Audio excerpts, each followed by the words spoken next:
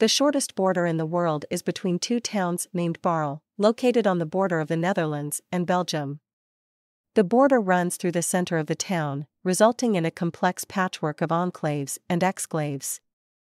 The border between the two Barles is only 2.5 miles, 4 kilometers, long and is made up of 22 enclaves, areas of one country surrounded by another country, and 8 exclaves, areas of one country not connected to the main body of the country.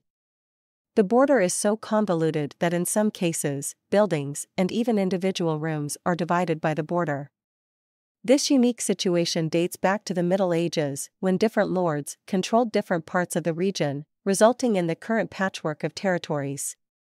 Today, the border is mostly a curiosity and a tourist attraction, with both Barles functioning as a single town despite being divided by an international border.